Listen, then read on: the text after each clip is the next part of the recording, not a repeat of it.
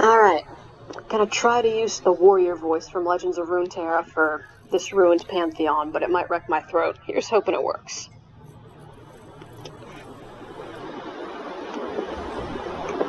Ooh, pretty.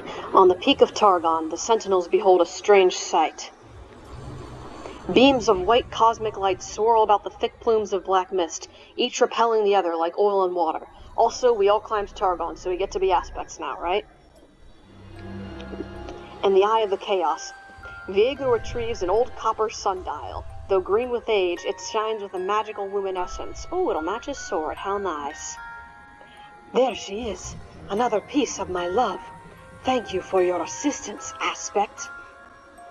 We are called to destruction, be it by war or harrowing. Ooh, nice mustache. Yes, go make your wars now. Off with you. Drop the fetter, now. Ah, Senna, I knew you'd come to your senses. At last, you've come to relinquish your piece of my beloved queen. Keep dreaming, ruined creep. I've come to make sure you don't leave Targon with that fetter. We've got a moon goddess, and we ain't afraid to use her. He speaks true. The Night Matron has come to bring dusk to your reign. Ah, then it seems I must respond in kind. Oh, Pantheon, before you run off to plunge the world into endless war, perhaps you could wage a small one right here? I will wet my spear on their bones. With a single mighty swat of his spear, Pantheon knocks the Sentinels off the peak, and sends them crashing onto the plateau beneath it. Oof, wow, I think I just broke my blade again. And maybe my tailbone. If it's a war this fellow wants, it's a war he'll get. Ah, I feel the rage coming over me. You must be reborn as I was. Through combat and suffering.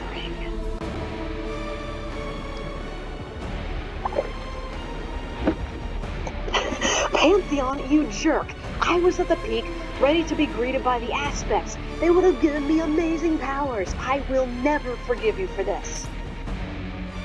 We can take this guy. We've got Diana, and we outnumber him. Pantheon pounds the butt of his spear on the ground in a steady rhythm that echoes across the surrounding valleys. In response, an entire army of wraiths materializes at his rear. They bear matching armaments and lock their shields together in a tight phalanx. I had to say something. Pantheon raises his spear aloft, and his army of wraiths advances towards you with shields and spears raised. Oh, would you look at that? They've got matching uniforms! And their synchronized movements are so snappy! Can you not admire things that are trying to stab us? The Sentinels attack with a volley of gunlight, but the shots deflect off the shields of the Wraith Phalanx. Oh shit, they've learned tactics. We're not getting through. Strip their shields, yeah! Olaf runs down the row of Wraiths, try saying that 5 times fast, knocking each shield away with his axe. Riven joins in as well, smashing through the Phalanx's defenses with her blade. They're open! Everyone fire! The bladed Sentinels continue to strip away the Wraith's defenses, while the other Sentinels follow up with gunfire. In a matter of minutes, Pantheon's Wraith army is destroyed. Oh, I need more water. No matter, I am an army unto myself, and by my spear you will know all war. Pantheon drives a spear at Olaf, catching him in the helmet? Okay, and knocking him head over heels. Let's just say his skull's thick enough that it counts as one. He clubs Riven with his shield, knocking her to the ground. Then Pantheon thrusts his spear at you. Oh my. Rookie, look out! Diana leaps in front of Pantheon, deflecting his spear.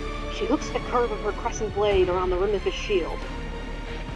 Atreus, if you're in there, you must listen. You have lost control. The Ruined King has corrupted your mind with lies.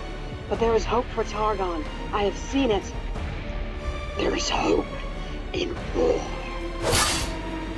Seeing her words are wasted, Diana pulls Pantheon's shield away with her blade. Now! The Sentinels fire on Pantheon with everything they've got, except for Rookie, whose gun only really teleports people.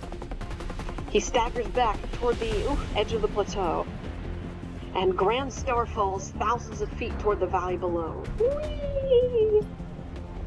Farewell. Could have just as easily been me coming Zen, but maybe next time. Any sign of Viego? No, he's no fool. He's long gone by now. Gone to collect all those other pieces of her. Let us pursue him then. Lucian and Senna exchange surprised smiles. Why do we wait?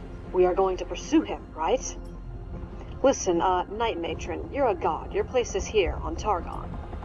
That's right. What about your followers? You saw those people in that cave. They need you.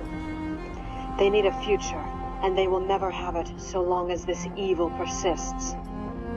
As sure as the night must end each day, I must help you end this harrowing. Lucian and Senna confer in private. Senna? I do like her enthusiasm. The fact that she's a god doesn't hurt either. Yeah, is there something special I'm supposed to call her? I don't know, never met a god before. With some uncertainty, Lucian turns back to Diana. It'd be an honor to have you on the team, your holy night moonness. You may call me Diana. Diana, right.